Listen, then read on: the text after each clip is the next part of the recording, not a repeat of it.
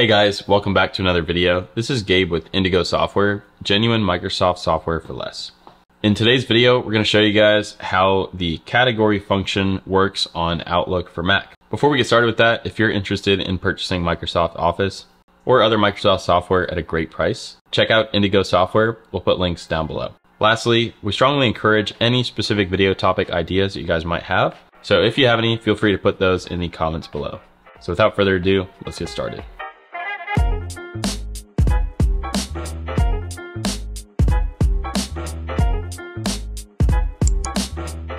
All right, so before we show you guys the specifics, it's worth noting that I am on the legacy version of Outlook for Mac. There's a new version which has kind of a cleaner user interface, but a lot less features. And if you're on that version, you can simply hit help in the top tab here, and there'll be a button called revert to legacy Outlook.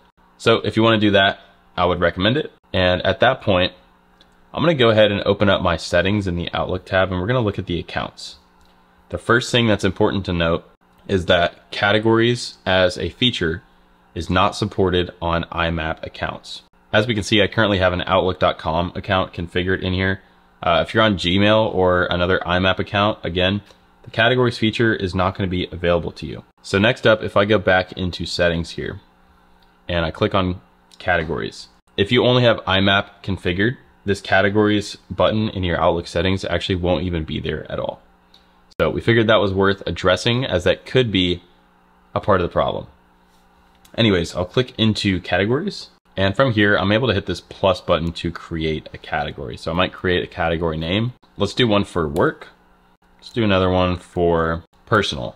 All right, so with my new categories selected, I'll go ahead and X out of this. All right, so I just sent myself a test email here, and I can basically take this and click on the categorize button.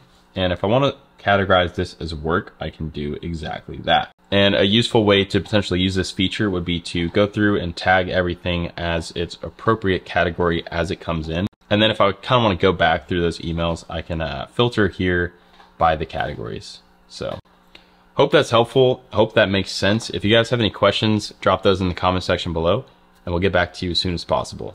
Again, if you're interested in purchasing Office or other Microsoft software at a great price, check out Indigo Software. We'll put links down below. So thanks for watching, and we'll see you guys next time.